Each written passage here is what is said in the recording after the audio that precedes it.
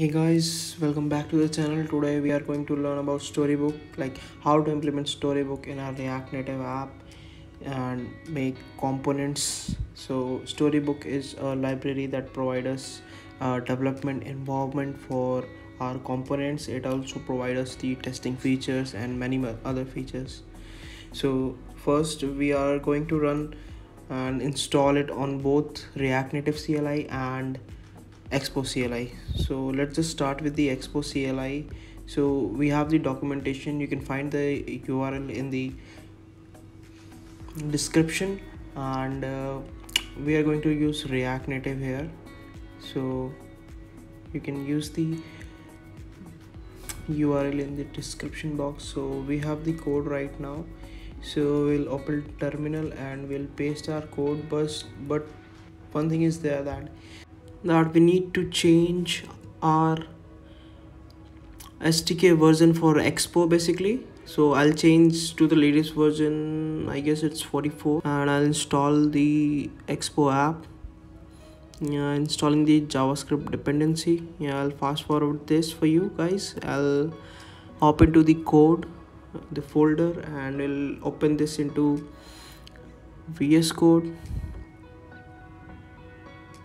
Yeah, right now we have our Storybook app that we install from Expo. I'll try to run this app first. Let's check this app by running it, like how it looks, and then we'll install the Storybook extension library that is given in the documentation. You can read out the whole documentation if you need any testing features and any other features.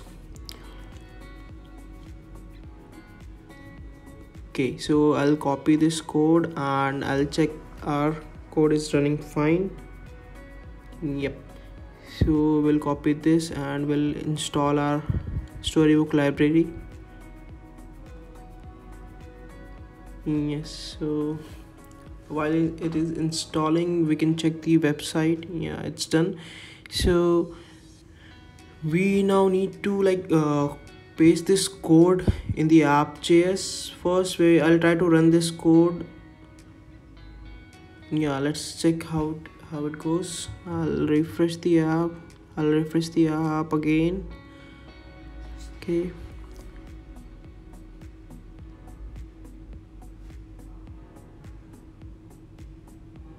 yeah, it's working now. So it has some warning that will fix by adding the async storage as null. Yeah, you can see you have to pass null in the async storage. Basically, if we are not using that, we'll go to the index and here we'll add this async storage to null. Yeah, so now it won't show you the warning message. Now in Storybook we have different components, and in that components we have different features, like in add-ons we have knobs and other features. So when you click on that, you can check what you have clicked and the functionality is working fine or not. You can create a button and change its description, it changes text, and also check the on click function here. Yeah, so we have example from Storybook, that is button and welcome page here. So we can check that all the functionalities, all the code here has been already done. While when you install the Storybook, it's been already done. Okay, so we have a button and welcome page. We'll try to remove the welcome page now. So from the index, when you remove this page, it will be gone. I'll just refresh this. Yeah, okay, so now the welcome page is gone. It's from the index, so I'll delete this welcome. Yeah, everything is running fine now. Okay, so you can make changes according to your choices basically, and you have your styles and all the things here in button.stories.js. So when you create a button component, you can name it like button.stories. When you create a text component, you can name it like text.stories.js, and here in the stories you can add more features like different types of button, like here two types of button with emojis and with text. So you can add more button also, you can remove it also. I'll try to add one button, that is BroCode, and I'll change the on click action basically. Yep.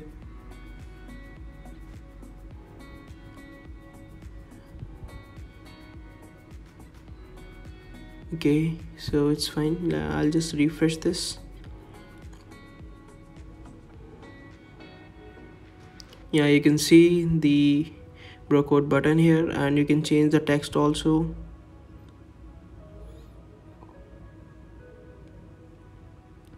Let's just give it BroCode.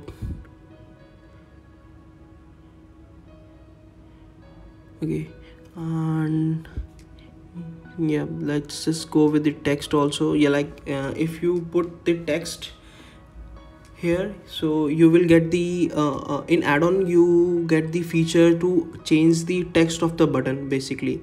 So you can add a title also and your default text basically, right? So when you click on the button, it will show you the name, like whatever you have written on the action.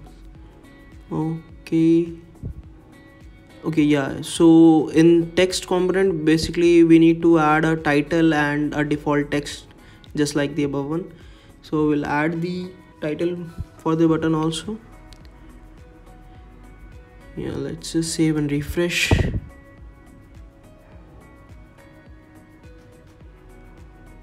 Okay, let's just refresh it, and yeah, it's working now. And we go to BroCode button, you can see the BroCode, and we go to add-ons, you can see the function name whatever we put, and in this you can also see the title whatever we have written, and we can also change the title and reset it. Whatever we change here, it will be gone there. Yeah.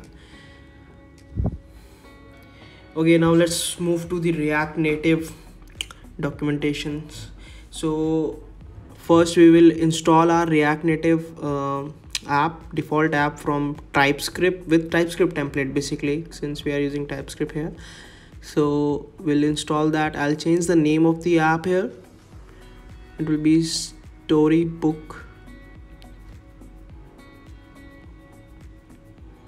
Yep. Okay, I have installed the app. Now just run the app.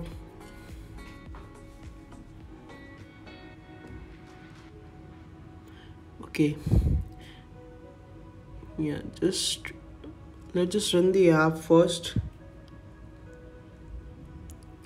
I'll do the pod install. We'll check it, since I guess it's already done in the installation process. Yep, it's already done. Now we need to install the Storybook library here. Okay, we have installed the Storybook, and we'll update the app.js folder. Okay,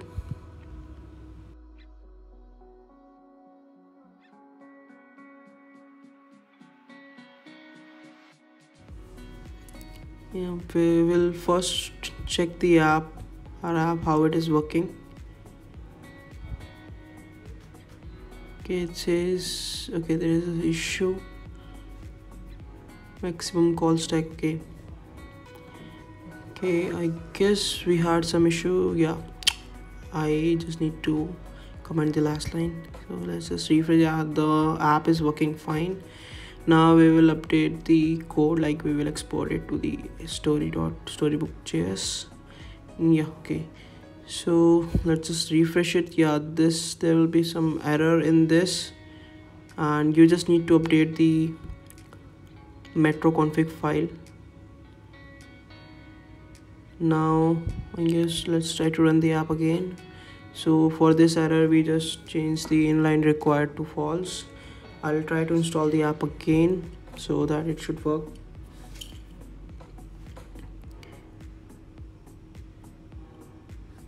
Okay, yeah, now it's working fine. So you can check we have the same warning message. We will add the async storage as null.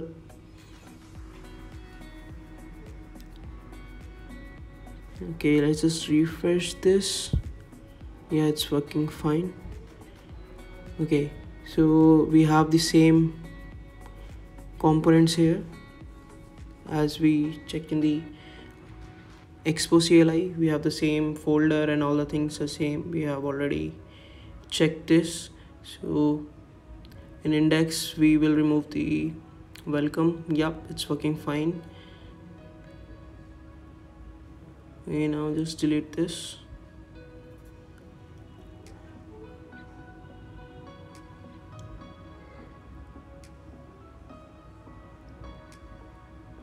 Okay, it's just the same as we check in the Expo. Let's just create our own folder. From there we will import our, let's create our own components and we'll import it to the storybook settings as a component. So we'll create a button. Basically I'll copy the code from the button.story.js and we'll make it a tsx file here, and I'll paste the code. I'll change the code for basically TypeScript. I'll create an interface here since we are using TypeScript. Okay, I'll put those.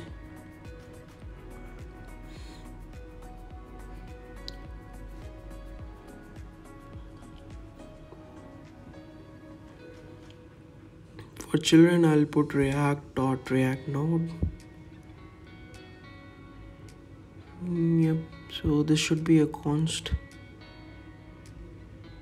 Okay, I'll export this button.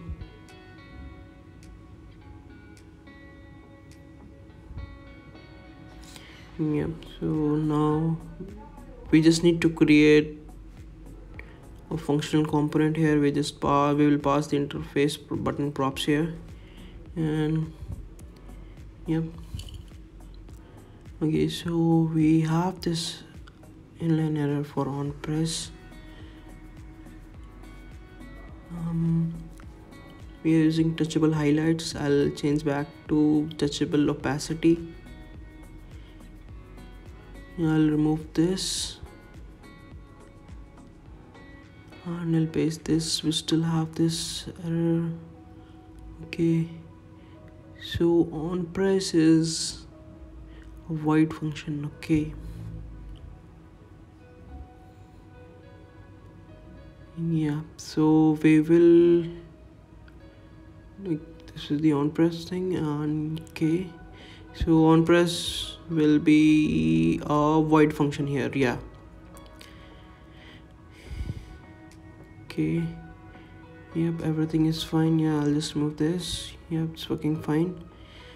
Yeah, this was wrong earlier, and yep, we are ready to go. We will add the styling here for our button basically, and I'll put some background and border color. Yeah, let's go with the border color.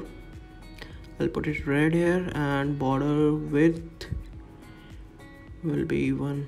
Okay, so this is our own component here. I have made it separately from here. So if I want to import that component, I'll just change the address here, the import address. So I'll import my own component that we made in the components folder, components button. Yep, so we can remove this one. Okay, so there is some import error. Okay, so we have a wrong address here. Maybe I'm missing something. Button, yeah, that's fine, that looks fine. Okay, just add this button. Yeah, it should work now. You can add different types of styling for buttons, like disabled button, button with text, a button with icon, and you can name it like this. Yeah, if it is primary button or secondary button. Right now we will just make a BroCode sample and we will check this. Okay, yep, yes, here it is. So we have this button, and if you click on the add-ons you can check the actions. Yep, and you can also change the action so that you can check which button is clicked in the add-ons section. Okay, let's just save it. Okay, I'll refresh this. Yep, let's go to the navigator button sample. Yeah, let's just click on the button. So you can see click on action is there, whatever I have written. And also you can update the knobs here, since I have given the text and the title as button text and the button default text is hello button. Yep, so that's it from my side. Thank you so much guys. Thank you so much for watching this video. I hope you liked it.